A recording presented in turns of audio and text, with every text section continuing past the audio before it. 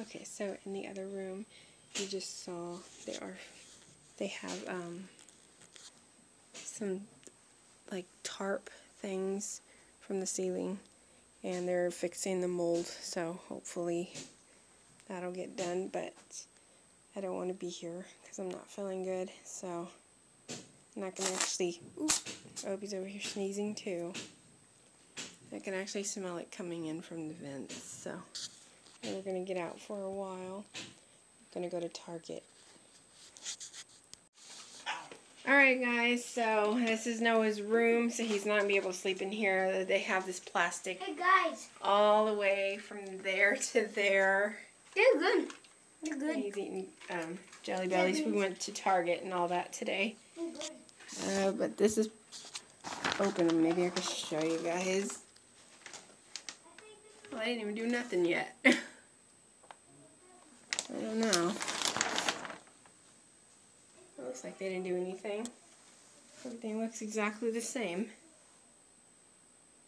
Well, anyway, I'm going to show you guys the living room now.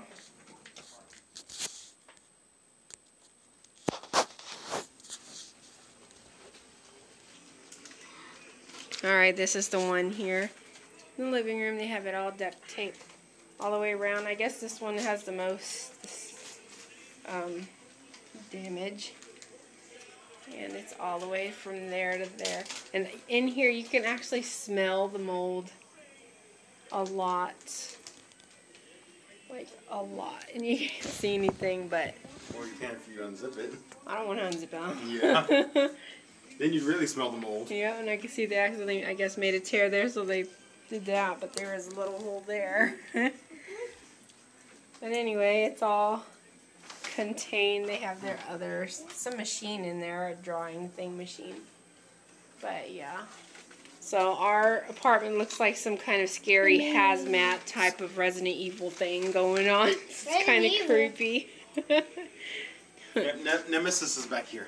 Yeah, so beware. Hey guys. But yeah, as soon as we got back from like I think this is peach flavor. I smelled mold bad in here, and now my headache's like full throttle, It's peach. hurting again. So It's peach. yeah, can't wait for them to finish it up tomorrow morning.